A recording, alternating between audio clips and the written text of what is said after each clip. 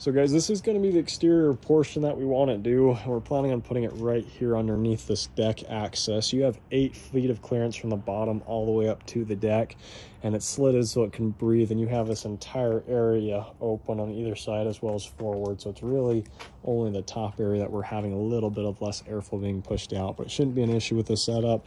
If there is any questions, concerns with this, we can always move it more or less over on this side and put it over here so there's plenty of airflow on every single side, even going up.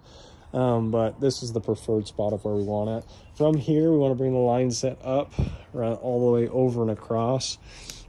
And then we're going to be doing a line hide on the interior portion and not on the exterior portion. So it looks really, really nice on the interior where we're running it through the beams. Jared, I'm going to go on inside so I can take that video of that as well. Okay. If that's okay. Yeah. Okay. I'm gonna do, I'm gonna grill. I gotta steam. These have air fried all. Oh yeah. Have you ever seen these ones? Yeah. The big ones. Yeah. Oh yeah, air fried.